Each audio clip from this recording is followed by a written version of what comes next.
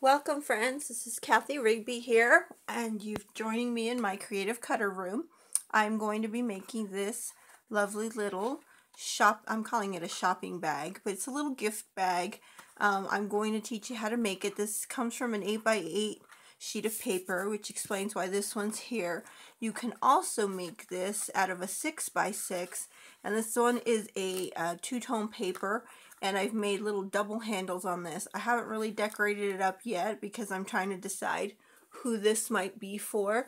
But there are the two sizes of the little gift bags. These remind me of little shopping bags that you get when you're, in the department stores. So that's what we'll be making today.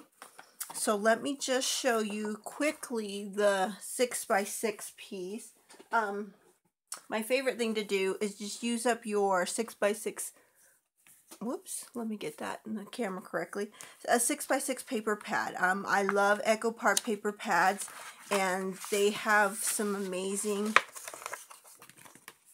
collections that are very versatile. So there's your 6x6. Now mine has that little edge right there, so I just want to trim that off. Let me set my scoreboard aside for a minute.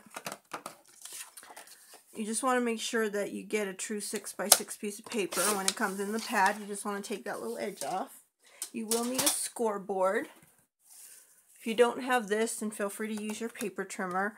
These lines on my scoreboard are to help me stay straight. Sometimes when I'm scoring, I can get a little crooked, and the red lines help me do that. It doesn't matter which side you want to use. They're both cute. I want to use this as the outside. I'm going to take two edges and score at 1.5 inches. So I'm going to do that from opposite ends. So there's 1.5 there. I'm going to go 1.5 here. And then from the opposite end, I'm going to do 2.5.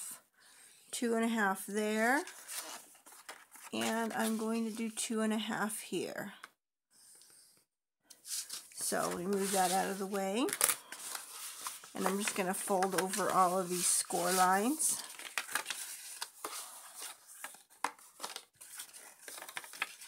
There we go. Okay, so when you close two of the score lines, you'll see that they meet up here in the center. And then if you close the other two, you see that you can't really close it without moving the other one.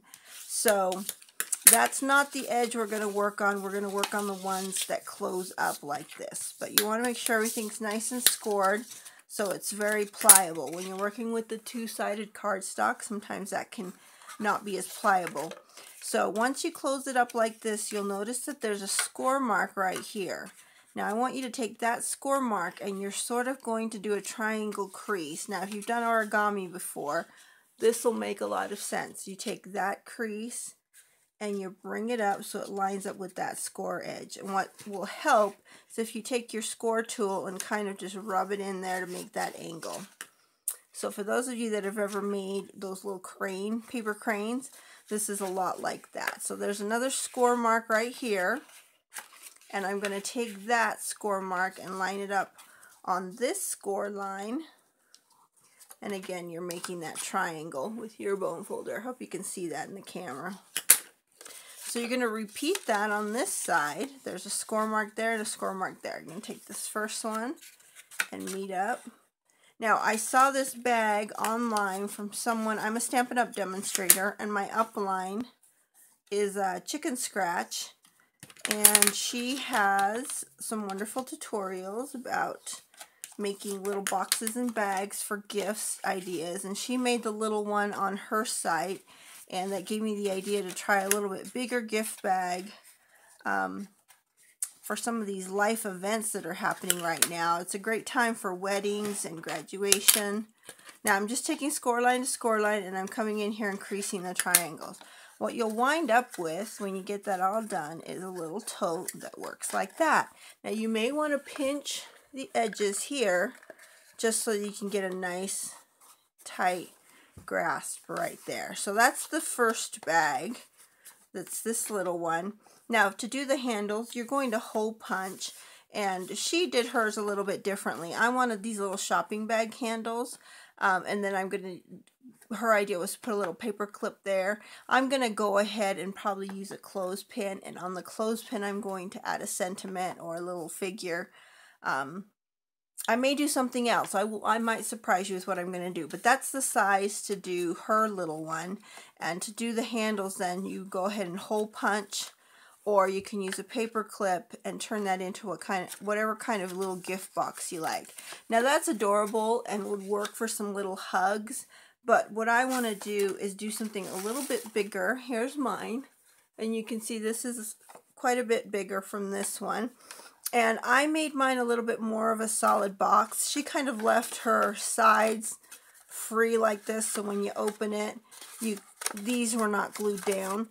But I glued my sides down, so to do that you would put glue here and here, and then I also glued in there, and you can just use your score tape for that, but it kept it a little bit more solid. And this is a little bit more substantial of a bag, so you could put a gift card in there, you could fill it full of candy, you could put, you know, look at my little blocks here, you could put a couple of little things in there.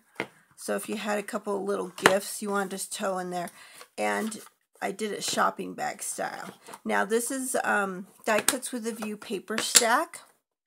No, I'm sorry, it's not. This is Paper Studio paper stack. It is the thickness of two-sided, but it comes as 12 by 12 in a paper pack. And rather than use two-sided, I like the white core inside, because some of this in the fold will be on the inside. So I kind of like that white look inside. I thought it was nice and clean. So that's what I'm using. I trimmed the 12 by 12 down to a 8 by 8. And then you can do this from the back side or the front side. It's up to you. But your first score mark is going to be at the 2-inch mark. And then you're going to turn your paper over, and from the opposite corner you're going to go 2 inches again. So when you fold these in, I'm going to show you real quick, these will touch. Okay, that becomes important. Oops, if I throw my tools around. So you want to give that nice, good score. This is glittered paper, so there needs to be a really good crease. Now, from the opposite ends, you're going to score at 3 inches.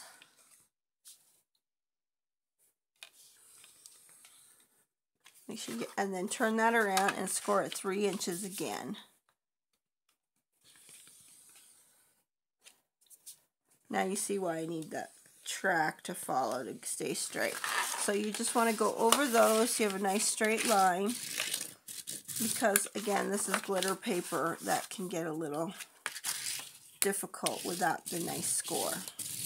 So this is heavy duty paper, and it's going to be hard to fold, so be sure you get those score marks in. Now you're going to do the same thing. There is the fold is there.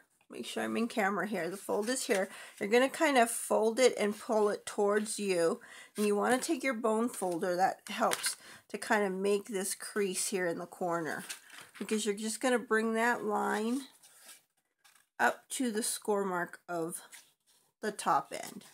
And then I know this part is hard to see because this is white. Let me see if I can put something under there. See how that's a triangle right there? I'm just going to follow along there and make that score mark nice and solid. Okay, you're going to go back in and glue this down, but for now you just need to do that to all 4 edges. So let's do this side. I'm going to take that folded edge. And again, my bone folder is a really good tool for this, because I'm just going to crease in the corner. And as I come to this edge, then I'm going to follow in on the triangle piece left behind here. Okay, so you can kind of see what you're creating there. On this edge, it's weird to do this left-handed, but I'm going to try. I just want to poke my bone folder right at the corner so I can get this started. And then I'm going to make that triangle, good solid crease. And then my last one, move that scoreboard out of the way. Now the nice thing about these is you can decorate them any way you want. You can just do these out of solid cardstock and add in stickers to the side, Cricut cuts to the side. You can do some stamping. So this is what you wind up with. Make sure I'm still in camera. This is the box you wind up with. Do you see how that gets difficult to kind of maneuver if you don't glue things down? Now what you want to do is kind of use your fingers down here and pinch that so you can get a nice little grip like this. And what I like to do is go in here to these corners and make sure they're nice and tight, because that'll make the bag a little sturdier. Okay, now I'm going to go in, and you can probably tell, let me see if I can use, well, I'll use my bone folder. I'm going to go in here and add glue, in here and add glue, and I'm going to add glue in here. Now you're not going to go all the way down. See where this kind of ends? Right there. You want to make sure and not add glue all the way in here. You're just going to add glue along this edge to secure that down, and secure that down, and then you're going to add the edges. So you can fast forward past this part if you don't want to watch me glue. I like to use the multi-adhesive. Those of you that are Stampin' Up! Fans, you call this the green glue. And I'm going to add it here first. I need to get a new bottle. And then I'm going to add in here second. And you don't need a lot. I'm being generous with it because this paper is glittered. And so I just want to be sure there's enough there to really secure that because of the glitter bumps that are all over these jelly beans. And you want to just kind of hold that down. Now, if you have clothespins, those are a great little tool for kind of securing some of these things down. So you can use those to just kind of pinch right in there. I had some out. Let me just see if I can grab those. Here we go. So nice little crafting tool. Great for decorating, but also that one's a little squampus. So is that. Okay. I bought these at the dollar store, so I guess you get what you pay for sometimes. But that'll help hold that in place till the glue dries a little bit. Okay? Same thing over here. I'm just going to add the glue where I know it's not going to show, and then hold it together. Now, this white glue, for those of you that haven't used this mono adhesive, dries pretty quickly, and it's specifically made for paper, so it generally doesn't warp your paper. But you do want to flatten it out. You don't want it to dry in lumps or, you know, in big puddles. So I just like to clip this down for a minute. It really doesn't take that long to glue, and you wind up with a purse that looks like that. Now you can do any kind of a handle you want, or you can even staple it shut, put a paper clip, but I'm just going to use my crocodile here, and I'm just going to make 2 holes at the top. Now I kind of like the handle system that I came up with. Let me show you this, and I'm going to show you how to make this. But this all pulls tight, and then this ends up looking like the tassels on a woman's purse. And I like how that works, because you can open this as wide as you need to and then just kind of cinch it shut. If you don't like the knot there, I kind of like the knot there because I think it looks like a tassel. But if you, it would be even cute to put a little piece of chain with like a monogram initial, and it would look like a purse embellishment. But if you don't want to do that, you can come up with any handle you choose. I'm just going to go ahead and do that again. And you're just going to want to put 2 holes.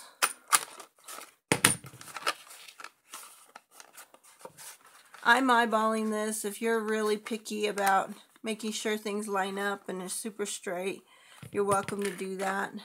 I've done enough of these that I feel okay about just eyeballing it. And of course, when I say that, one is different than the other. For this particular purse, I thought about using this strap, but it's a little wide. I could force it in there.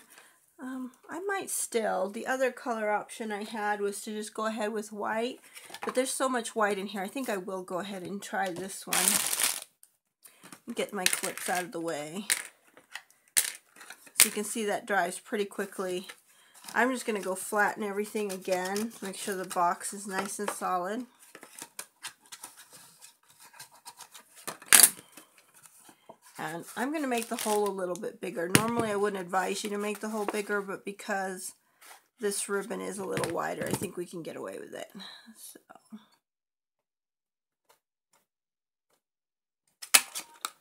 All right.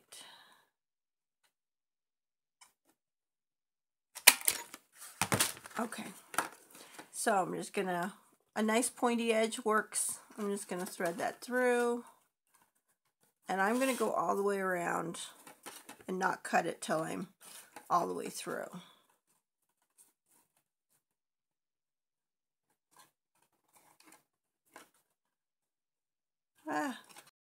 Welcome friends, this is Kathy Rigby. This is part 2 to my little shopping bag, treat bag that I'm going to make. I was busy trying to decide what kind of image I would put on this. So as you can see, I pulled out my Pretty Kitty stamp set.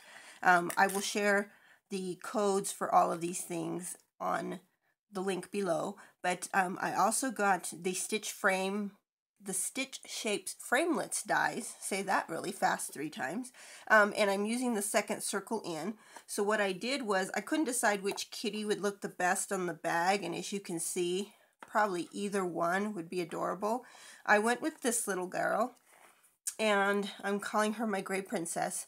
I colored her in with my Copic markers, so just so you have an idea of how many colors it takes with Copic to color in, I wound up using the RV00 and the RV20 for her cute little bow. And you don't have to do that many, just obviously I like to shade a lot. For her cute cheeks, I used the R30, and I also did the R22 as an accent for this deeper color on the bottom of the bow. Now for the kitty itself, I only used C3 and C5. Now it isn't difficult to Copic color. It's super easy. Everyone should run out and get at least the blender pen, which is the 0, and you'll be able, let me make sure those are in camera, and you'll be able to make a lot of blended images even with your Stampin' Up! Markers. For Stampin' Up! Markers, I also did get my Island Indigo marker, and I used this for the stamped image for the sentiment. So let me put these aside real fast. And again, I'll post a link with all of those numbers.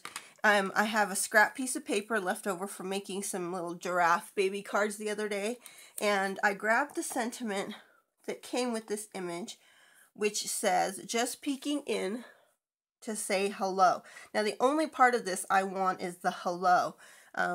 And I think you can tell from my little practice here what I'm going to do, but I'm going to turn this over, and this is the fun thing about markers. So when you have markers that match your stamped images, you can kind of coordinate everything. Now this isn't Stampin' Up! Paper, but I am pulling out obviously the turquoise colors in this, and I could have used Tempting Turquoise, but I wanted to go just a little bit darker, and as you can see here, I'm just coloring in the hello. I like to have a little scrap piece like this where I can practice, and that was my practice before I did the actual stamping for this. But I'm going over here now to do a second image, and I'm going to just stamp that hello right there. Now when you're using your marker, you can control how much of the image you pick up. So as you can see there, all I did was the hello, and that allowed me to make this cute little banner. So I just trimmed it, shaped the edges, and now I'm going to go back to my Tempting Turquoise, and I'm going to just add a little bit of distressing on the edge here. And while I have it out, since I didn't distress the bag at all, I think I'm going to go ahead and distress the stamped and colored image.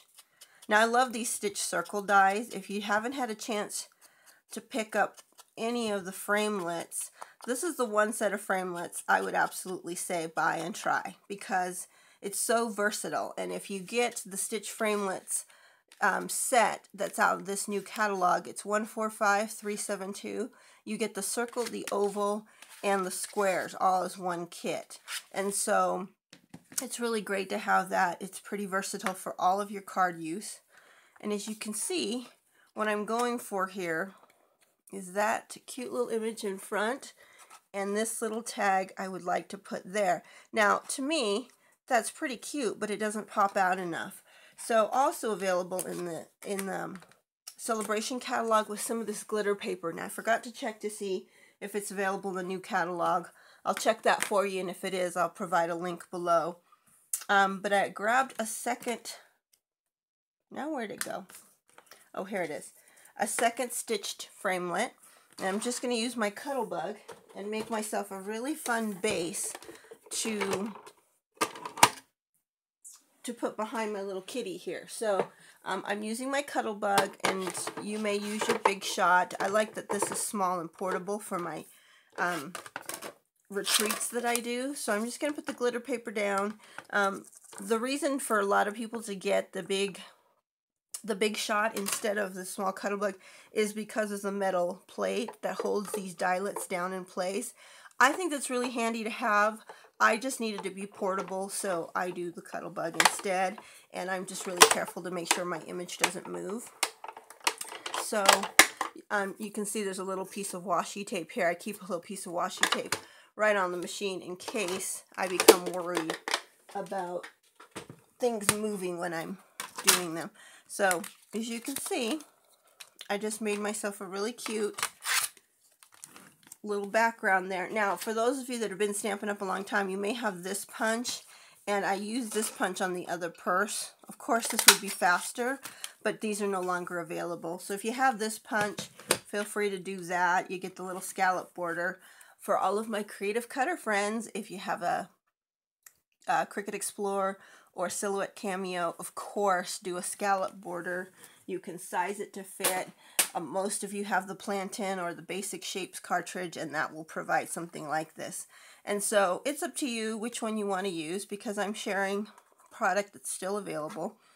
I'm going to use this one, and I'm just going to mount that about where I want my sentiment to be.